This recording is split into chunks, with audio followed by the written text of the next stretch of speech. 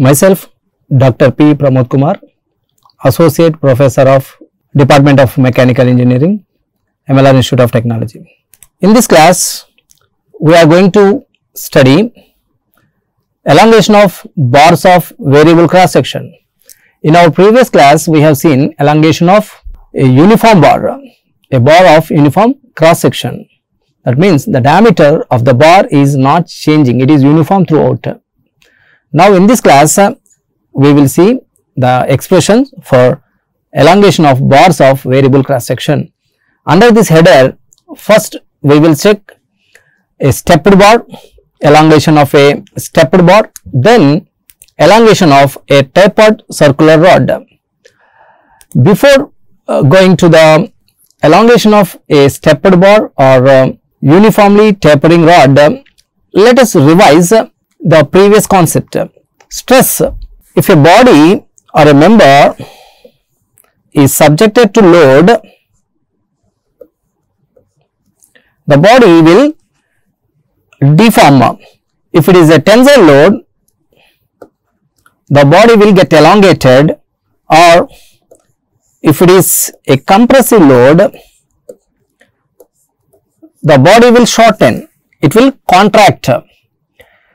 The elongation and contraction of the body due to the application of external load on it is called deformation. The deformation per unit length of the body is known as strain. The deformation measured, or the change in length divided by its original length, is called strain.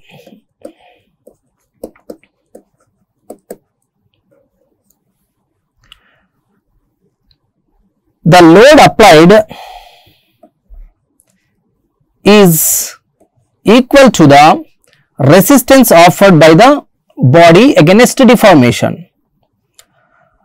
The resistance per unit area, the resistance offered by the body per unit area is known as stress, which is denoted by symbol sigma. The strain is denoted by symbol epsilon. In general, stress has units newtons per mm square and strain has no units.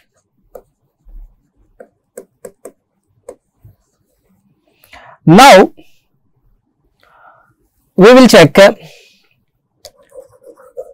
the elongation of a non-uniform bar, that is bar which is a tapered over a length L, changing its diameter from maximum to minimum over a length L, and another one is a stepped bar where the diameter abruptly changes, decreases or increases.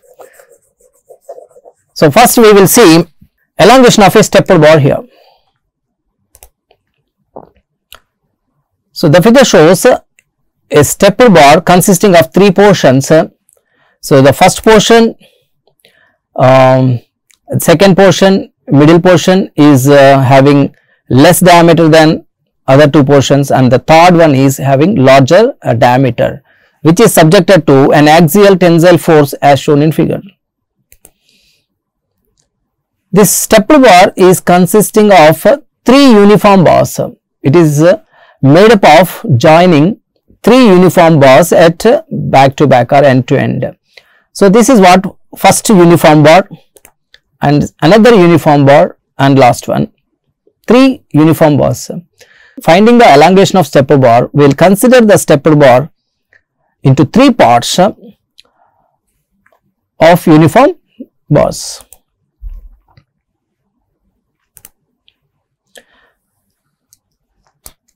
So, each uniform bar in the stepped bar is having its own uniform diameter and length. So, here the first portion is having diameter D1, second portion is having diameter D2 and the third portion is having diameter D3. Now, the lengths are L1, L2 and L3. The three portions are having lengths L1, L2 and L3.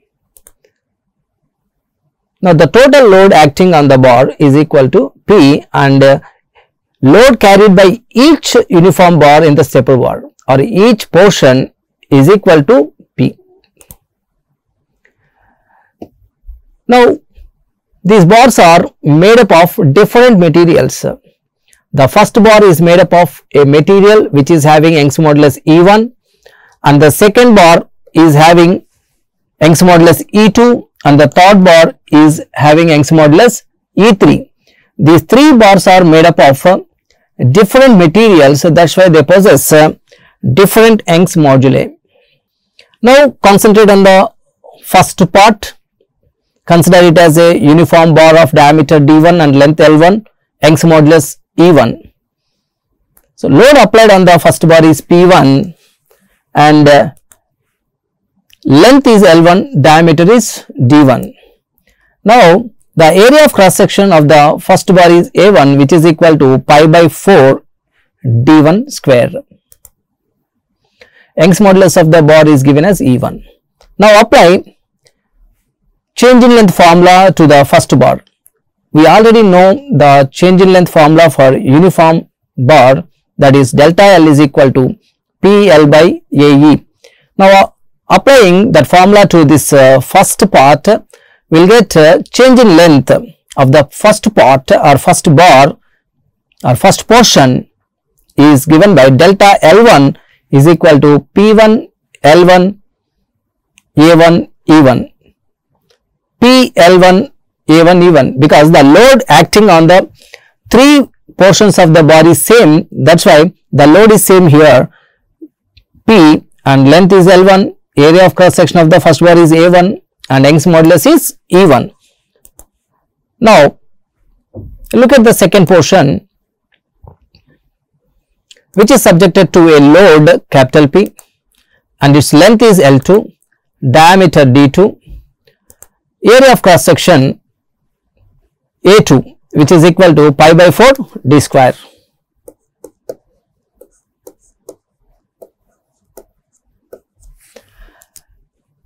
Young's modulus of the second portion is E2. It is made up of another material.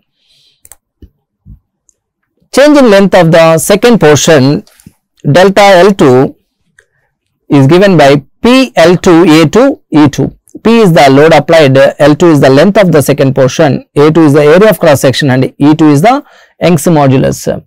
Now, look at the third portion, elongation of part 3 or section 3. Again, the load applied on the third part is equal to the same load P, length is equal to L3 and diameter is equal to D3, area of cross section is given by A3, which is equal to pi by 4 into D3 square. Young's modulus of this material is E3. Now, the change in length of the third portion, that is the elongation of the third portion due to the tensile load, is equal to delta L3, which is given by PL3 A3 E3. The formula for finding change in length of a uniform bar is PL by AE. Here, all the three bars are subjected to the same load P and lengths are varying and diameters are changed and material is also changed. So, delta L1 is the change in length or elongation of the first portion, delta L2 is the change in length or elongation of the second portion, and delta L3 is the change in length or elongation of the third portion. Now, the total change in length of the stepper bar due to the application of given load P, tensile load P, is sum of individual elongations. Total change in length delta L is given by change in length of first portion, change in length of second portion and change in length of third portion. Delta L is equal to delta L1 plus delta L2 plus delta L3. Now, substitute delta L1 and delta L2, delta L3 from the above equations.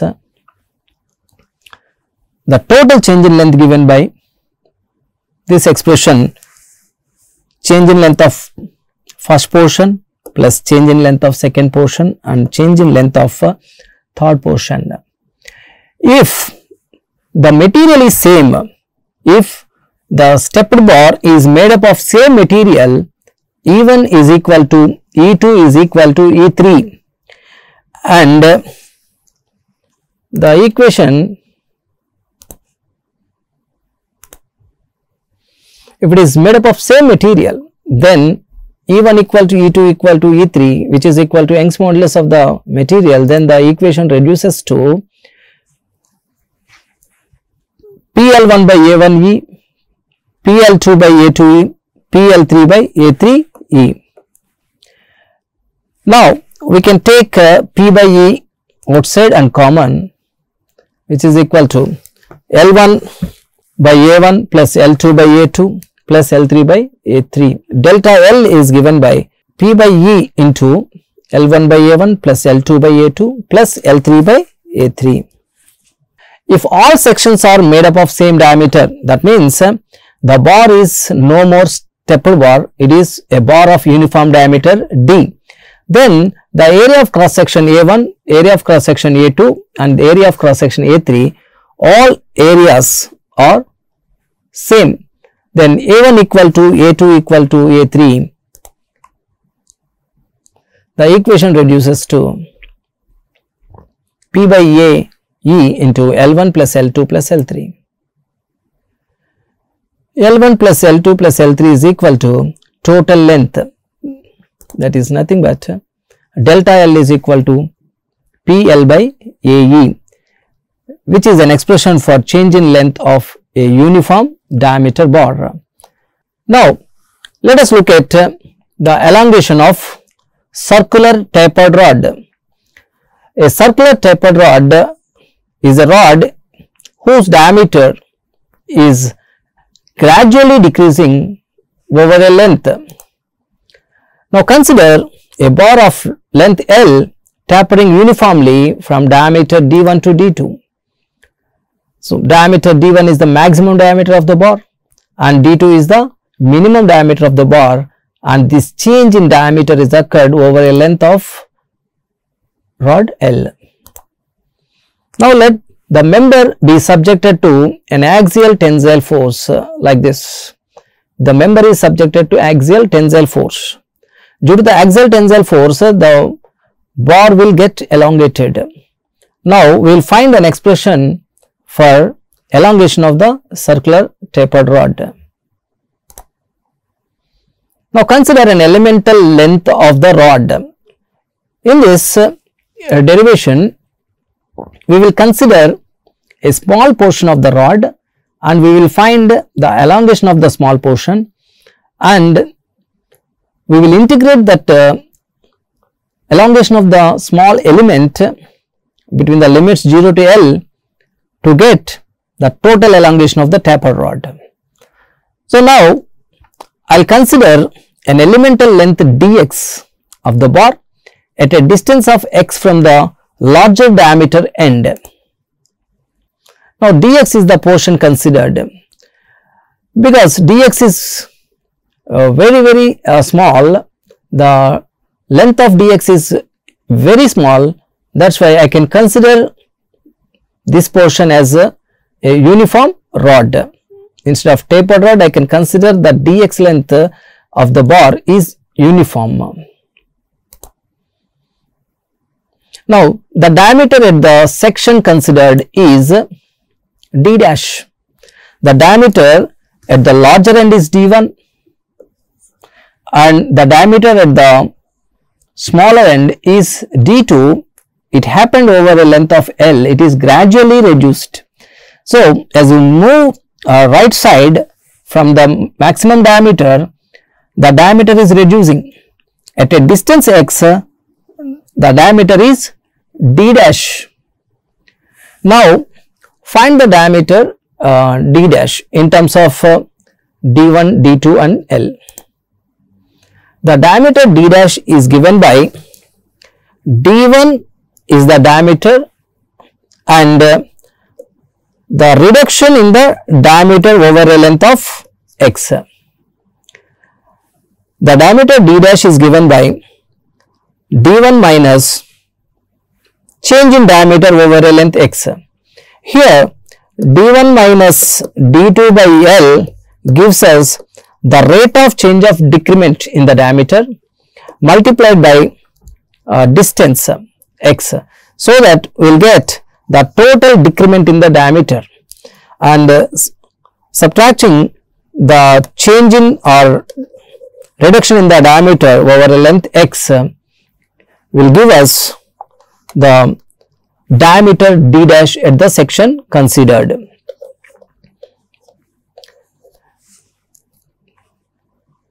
Area of cross section. To find the area of cross section at this portion, we will assume d1 minus d2 by L is equal to k. We will assign this value d1 minus d2 by L to k, a constant k. Therefore, the equation will reduce to d dash is equal to d1 minus kx, where k representing d1 minus d2 by L. To find the area, I will reduce this equation to d dash is equal to d1 minus kx.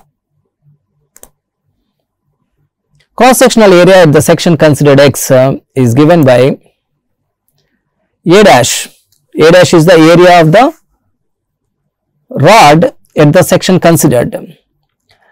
At the section considered, the diameter is as d dash. So, pi by 4 d dash square is the area formula. So, I am substituting here d dash is equal to d1 minus kx whole square. Now, stress at the section considered. Stress at the section considered is sigma dash. So, here we are calculating area of the small portion or elemental length we considered, and stress acting on the elemental length of the bar. That is why area is denoted by a dash and stress is denoted by sigma dash. We know that stress is given by load by area. The load acting on the element is P and the area of cross section is a dash.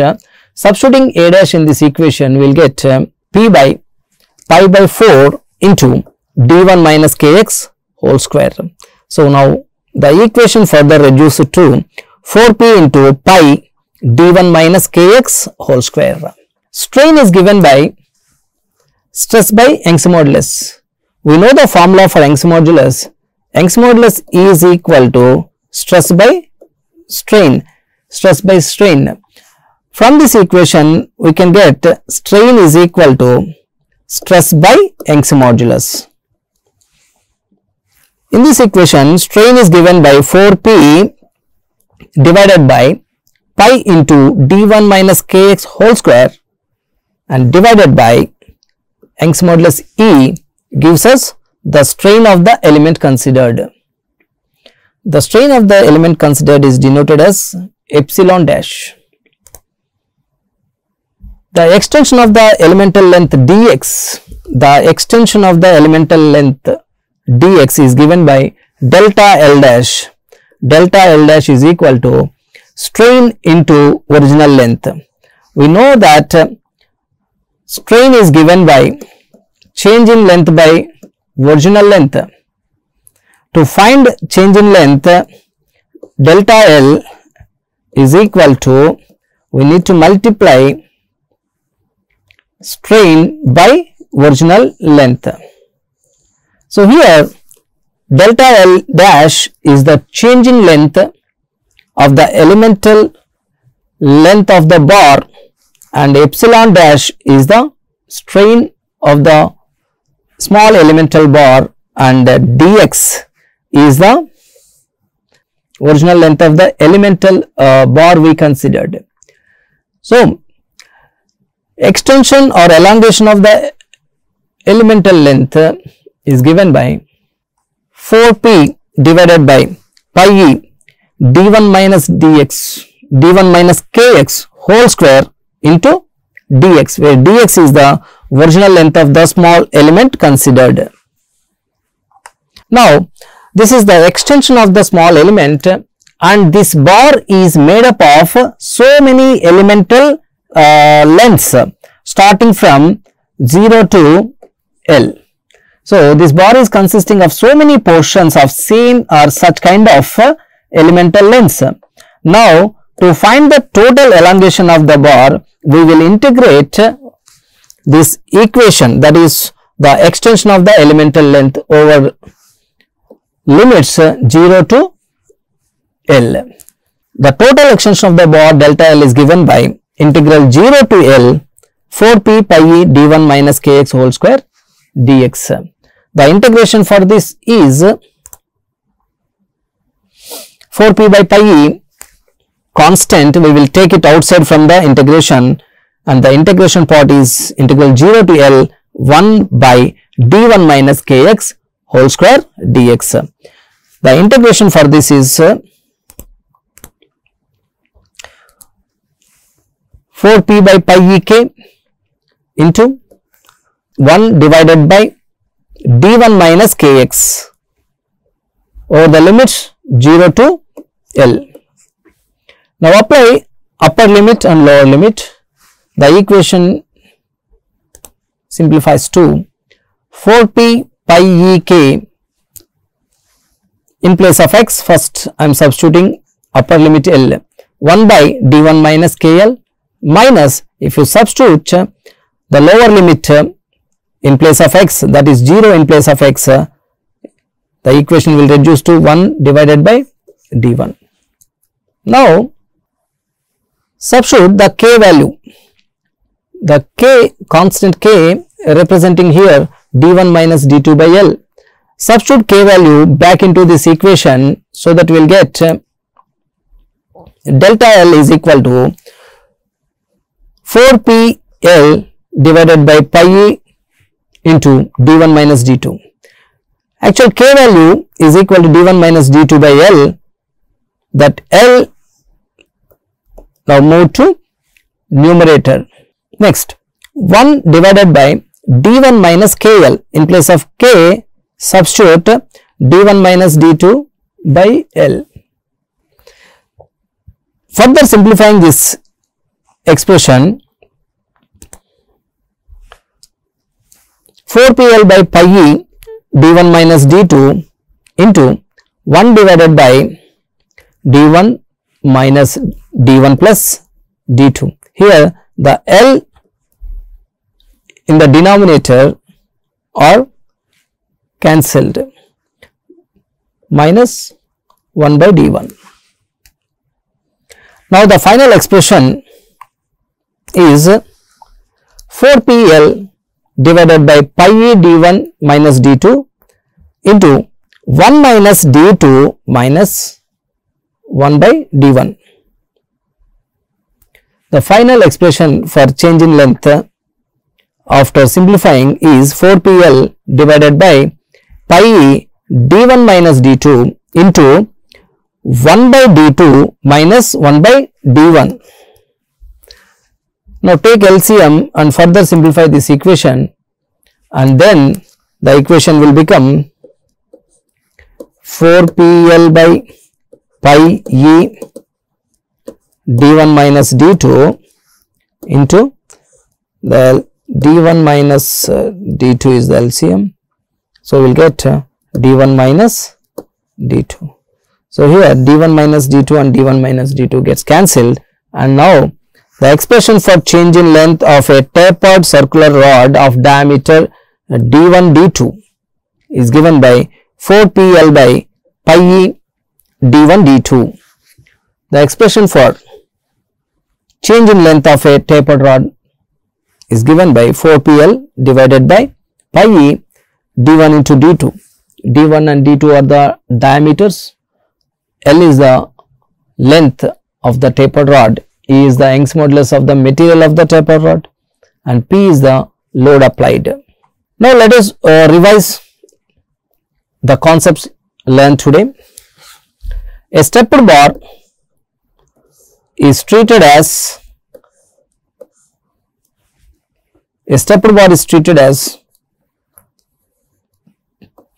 two or more bars of uniform diameter or uniform bars. Now, to find the elongation of the stepper bar, we will find the elongation of each and individual uniform bars and we will add them. So, change in length of stepper bar is equal to change in length of its sections or portions. And for uniformly tapered circular rod, the change in length delta L is given by 4p L by pi E d1 d2. For example, if both the diameters are same, at both the ends the diameters are same, that means if it is an uniform diameter bar, uniform cross section bar, then diameter d1 is equal to diameter d2 is equal to diameter d, both are of same diameter. Then substituting in this equation, 4pl by pi E